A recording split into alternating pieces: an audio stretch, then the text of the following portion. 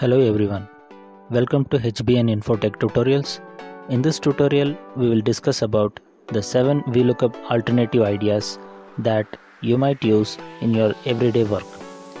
Please note that these are just some possibilities. Subscribe my channel and hit the bell icon for the latest updates. You could find more tutorials and office templates on my website hbninfotech.com. You could buy these advanced Excel books on Amazon, link in description below. Before we start, first let us understand how a Vlookup works technically. Vlookup looks for a value in the leftmost column of a table and then returns a value in the same row from a column you specify. Not just Vlookup, even other lookup functions share some similarities. In general, these lookup functions retrieve a value of a row and a column intersection. Let's have a practical look. I have taken a small table data for demonstration. Now say for example, if you want to know where Peter lives, in which city Peter lives, you might have to look into the Peter's row and the city column. So that means it would be the intersection of the Peter row and the city column.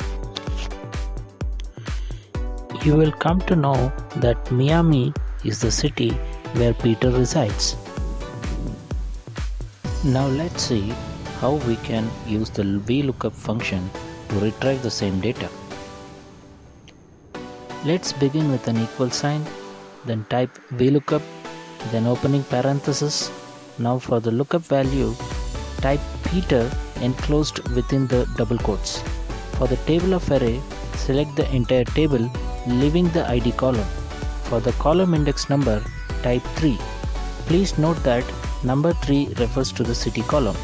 Then finally, for the range lookup, type false. Then type a closing parenthesis and hit the enter key. Now the result shows that Peter lives in the city Miami. We just retrieved the row and column intersected data using Vlookup. Now I shall show you 7 different methods which does the same thing. Method 1. Using the space reference operator. Many of you might have used the comma and colon reference operators, but very few know about the space operator. Now let's see how we can use that as a substitute for Vlookup. Type an equal sign, then select Peter's row, then add a space by pressing the spacebar. Then select the city column and hit the enter key. Now you can observe that we get the same answer, Miami.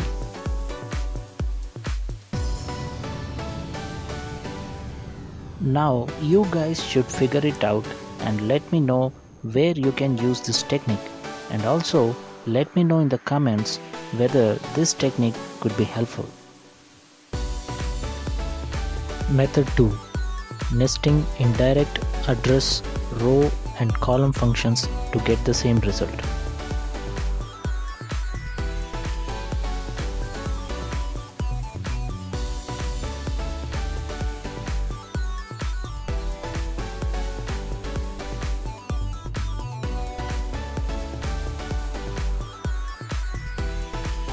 Now let me explain how this nested function works. First, let us know what the indirect function does. The indirect function displays the content of the specified cell address. To determine the cell address, I have used the address function. The address function creates a cell reference or address using the row address and the column address. To get the row and column address, I have used the row and column functions. Method 3. Nesting index and COUNTA functions. Now let me explain how this nested function works. The index function actually retrieves the data required, wherein you need to specify the reference for the table of array, row number and the column number. I have used the COUNTA function to count the cells down and across in order to determine the row and column numbers. Method 4. Nesting index and match functions.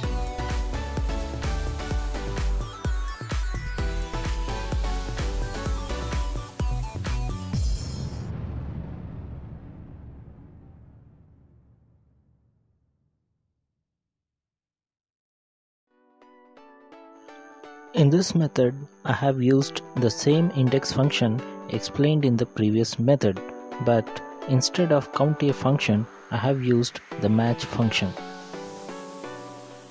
Method 5. Using lookup functions array method. Please note that you need to sort the data for this method to work. For this method to work as desired, sort the first name column to either ascending or descending order and then proceed to construct the formula. Now in lookup function, you will just need to specify the lookup value which should reside in the first column of the selected table, and the table of array is the entire table data.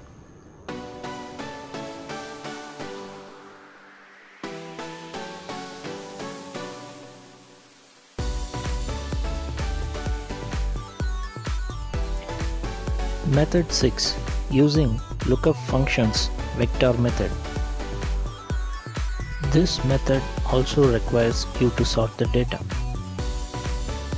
Similar to the previous method, you will need to specify the lookup value, but in addition to that, you will have to specify the lookup vector, that is the column reference in which the lookup value resides, and then you will have to specify the result vector, that is the column from which you want to retrieve the data.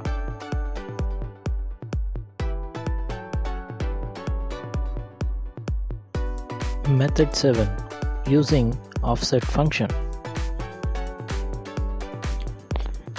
The offset function has 3 mandatory parameters and 2 optional parameters. For this example, select the cell B1 for the reference parameter. Then count and specify the number of rows down where the value parameter resides. Then count and specify the number of columns across where the value city resides.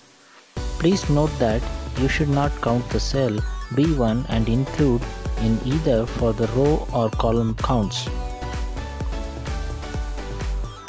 From these examples, we can come to a conclusion that there can be as many permutations and combinations for the same task. The thing is that you need to figure it out. Thanks for watching. Please let me know your suggestions in the comments.